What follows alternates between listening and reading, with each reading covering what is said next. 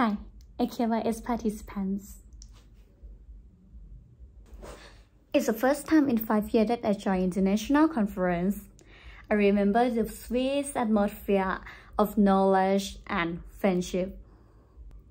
I was so excited that I know you accept me to attend this conference as a Thai participant. Yay! I met people with the same interest. We speak the same language, the environment. Although this conference was an online, the communication is not fully effective. But someday, I believe that we might meet in real life. Maybe that day, some of us might be a keynote speaker to pass on our notion, knowledge, and passion to the new generation for driving our planet.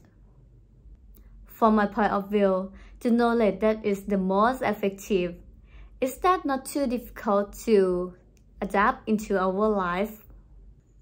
I still keep in touch people from AKYS, like Ivy from Vietnam, Hyung Sop who is the lovely staff, and CJ who always hits me up to join the new conference, the new event, and the new assignment.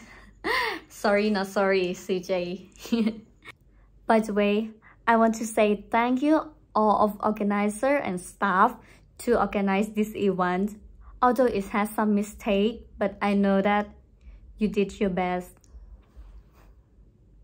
And lastly, AKYS didn't change me too much. It just made me realize what I still doing.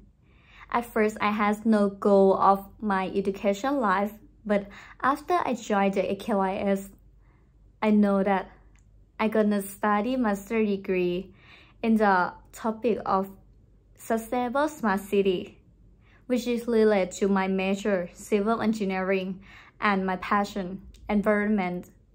It might be effective to adapt into my life. I intend to study university in Korea in 2024. Please support me. Love and care, Summer.